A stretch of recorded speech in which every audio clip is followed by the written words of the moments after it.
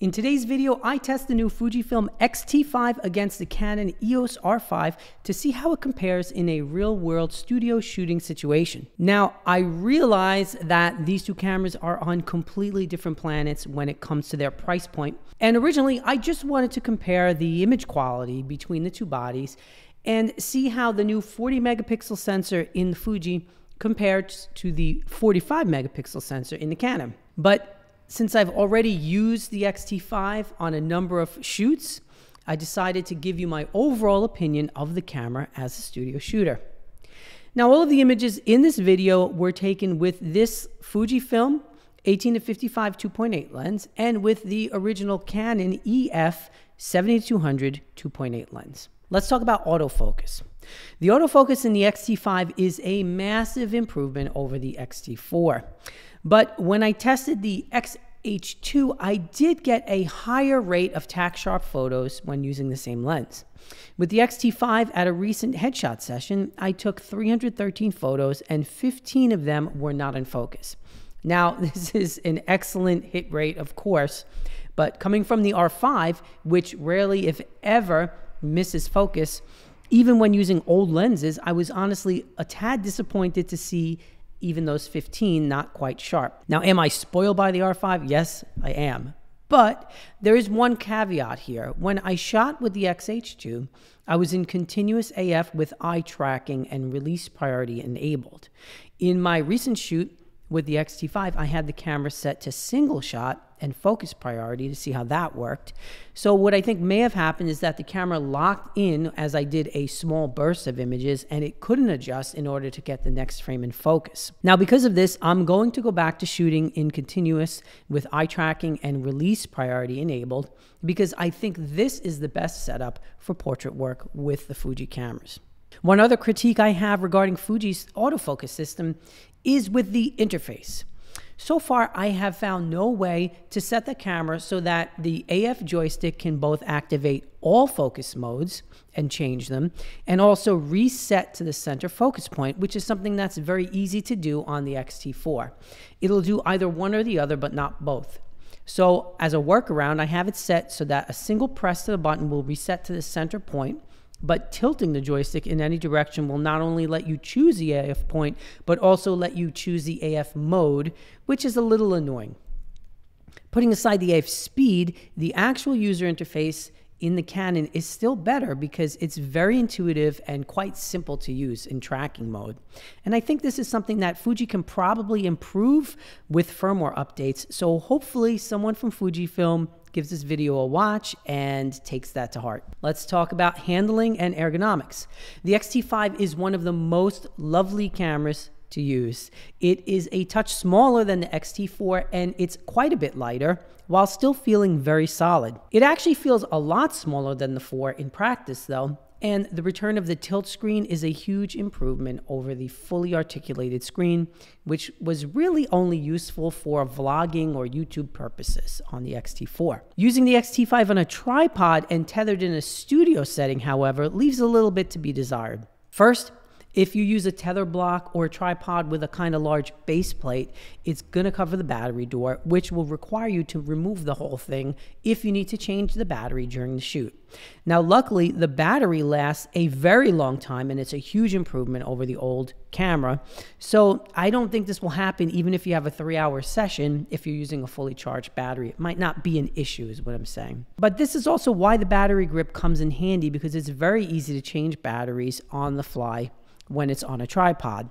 And I know that the X-T5 doesn't have a battery grip available, so I see again why this is a disappointment for some Fuji fans. Besides this, I'm really not a fan of the hard plastic terminal doors, and I think that the hard rubber with rubberized hinges is pretty much more practical, albeit not as nice looking. Now, the rubberized doors might not be as stylish, but they are certainly more durable since they can be easily swung out of the way when you're tethering or when you're shooting video and you have an external monitor attached. The hard plastic doors, however, have very little give, which makes me a bit nervous because I feel like if I bump the camera the wrong way, those little doors can snap right off. One area where the X-T5 wins hands down against the R5, in my opinion, is with the analog dials, which make changing the shutter speed, aperture, and ISO on the fly a real breeze and very intuitive. I actually prefer the combination of the analog and the tactile nature because there's no need to have all the information crammed on the screen of the camera only.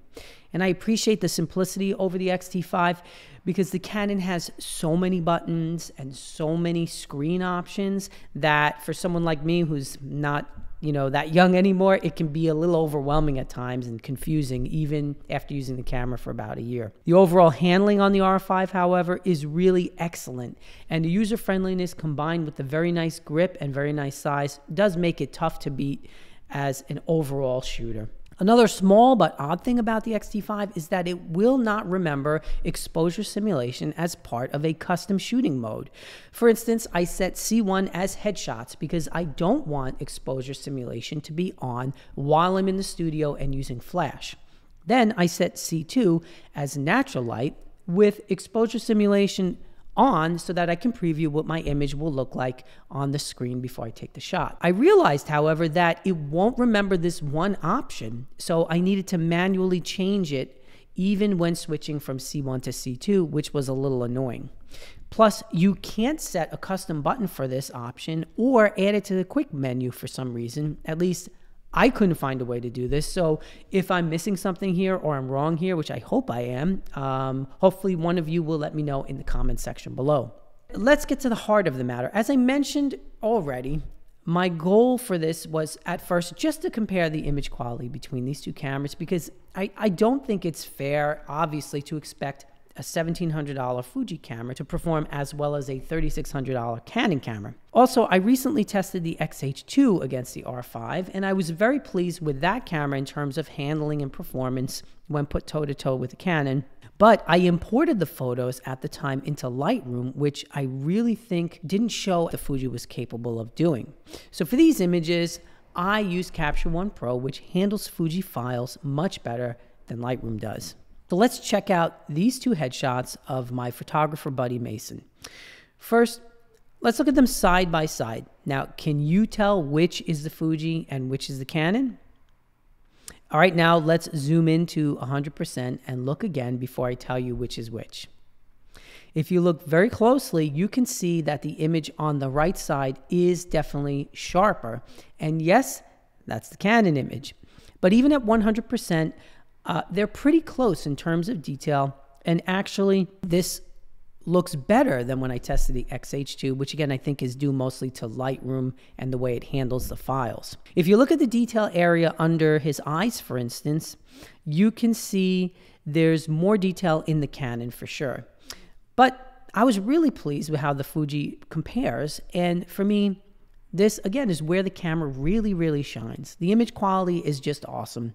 And even though I wasn't surprised that the full frame 45 megapixel would be better than the APS-C size 40 megapixel one, it's pretty darn close.